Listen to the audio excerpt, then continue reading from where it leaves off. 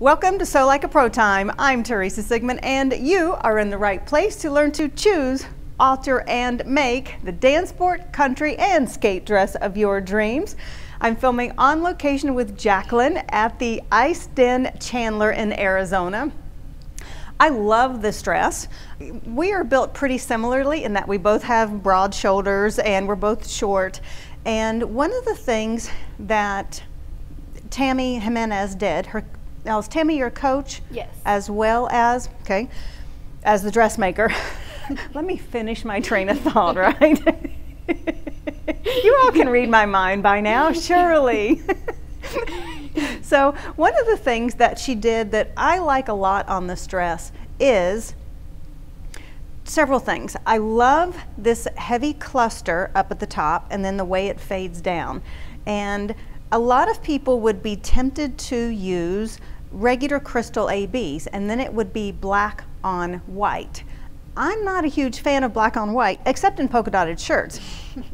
But as far as costumes go, this I really love because it looks like there are hematite and then it's a silver shade. And a silver shade. And this is really subtle. It's not super in your face like this black and white contrast would be. This is, what's your music on this? It's Feeling Good by Nina Simone. Perfect.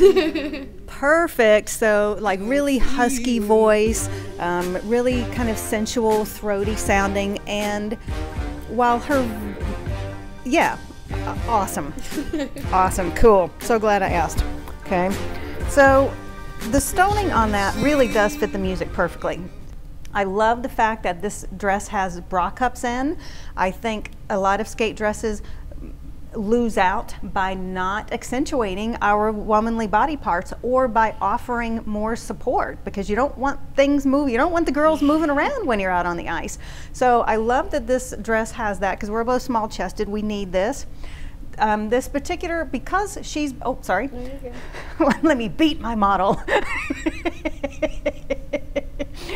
Because she's broad shouldered, one of the things that this neckline does is that it draws the viewer's eye up towards her face and thereby creating a pretty long line going down, especially since there's heavy stoning right here.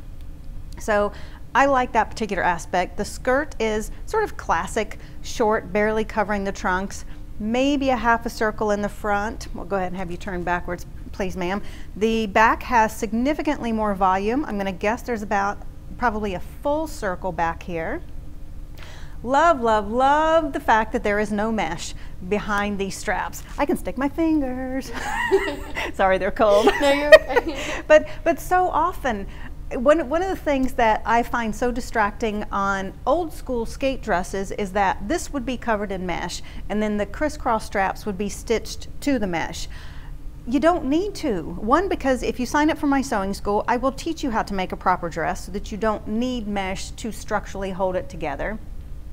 And two, these little crisscrosses are just really fabulous visually. So structurally it's sound, it keeps Jaclyn in the dress, and visually they're interesting because it also again goes narrow, wide, narrow, wide. Love this aspect here. Is there anything that you particularly like or dislike about this dress? And we won't tell Tammy if it's something that you dislike. No, I love the dress overall. I helped her like create it. Okay. And how many times have you worn it so far? Probably about 4 times. Oh, so that's a while. And you have another competition coming up this weekend? Yes. Yes, and you're wearing this one at that event? Yeah, for my light. We're Yeah. kind of double dipping it. So it's originally for my short program, but we really liked it so much that we used it for a show this year, and then we're using it for my light program at Showcase. Yeah, well, mine as well. It's a great dress. Oh, I have a question. Do you have bracelets with this? No. Okay. So one of the things, since you were talking about having double dipping and using it for different styles, one of the things that you can very economically and easily do for those of you who want to get the most bang for your buck but yet change it out, you could do bracelets with this. They could either be tight bracelets about the same width of this. You could do 2 or 3 bracelets. You could add gloves. You could add little gauntlets that maybe only go from here to here.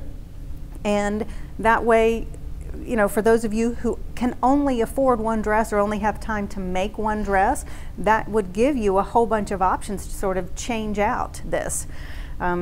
Overall, I think this is a great dress. I love it. This would also make a beautiful evening gown. Just stick a long skirt on it and would be good to go.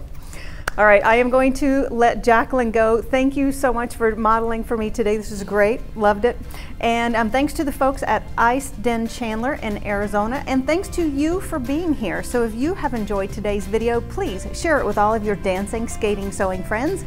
Go to sewlikeapro.com, leave me your name and email address. I'll sign you up for the newsletter and make sure you always know when my sewing school is open for enrollment. Leave a comment if you would. Tell me, what part of Jaclyn's dress do you like the most? What is your favorite element and why would you want to use it on your dress? Lastly, if you are watching this on a video channel, subscribe and share it with all of your friends on the video channel and any other social media that you happen to frequent. I think that's it. We are going to sign off. I'll talk to you again another time. Okay, cool. Thank you. Don't go anywhere. Let me take pictures though.